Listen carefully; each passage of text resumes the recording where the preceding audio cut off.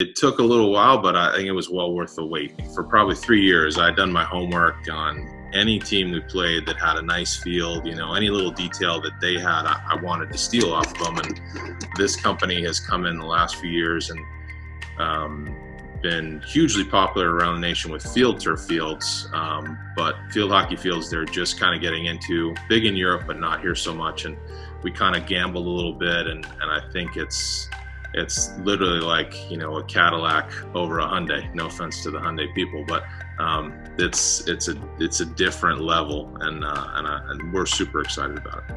If you watch like an NHL ice hockey game and they don't Zamboni the ice and it's just beat up and bouncing all over and you can't stop like a flat pass, that's what a bad field does. So to have a brand new field that plays very true, the game flows, your skills can be better and sharper and faster.